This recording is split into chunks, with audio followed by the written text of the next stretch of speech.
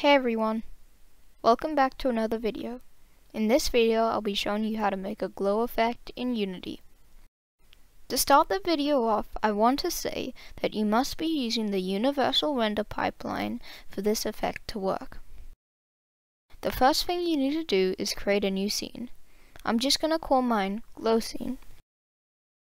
Once you're in the scene, right click on your hierarchy and create a cube. I'm just going to position my camera so I have a good view of the cube. I'm going to go onto my main camera and change the camera's skybox to a solid color. I'll just choose gray. Now I'll click on the console and create a new material and change its base map to red. Make sure to turn on the emission map and also choose red for that. Now go onto your camera and in your rendering settings check post-processing.